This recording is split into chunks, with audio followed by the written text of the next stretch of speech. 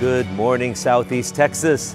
I'm going to share with you my favorite line to end a homily with from the sacred scriptures.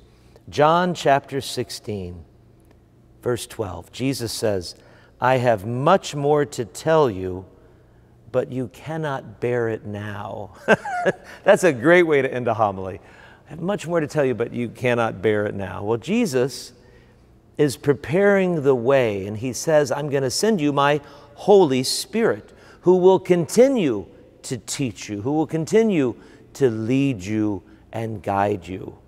In these days, in this Easter season, as we prepare for Pentecost, we are to look more deeply as to how the Holy Spirit can guide and lead us, how we can listen and be attuned to the Spirit of the living God who wants to direct our daily lives, decisions big and small.